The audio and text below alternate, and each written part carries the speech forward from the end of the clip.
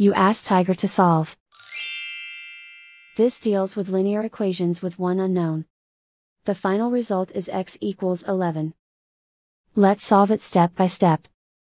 Group all x terms on the left side of the equation. Subtract 6x from both sides. Group like terms. Simplify the arithmetic. Group like terms. Simplify the arithmetic. Group all constants on the right side of the equation. Add 3 to both sides. Simplify the arithmetic.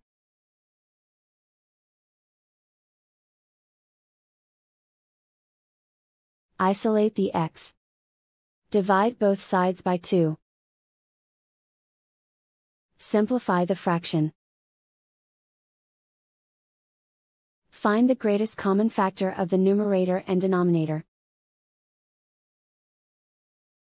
Factor out and cancel the greatest common factor. And so the final result is x equals 11.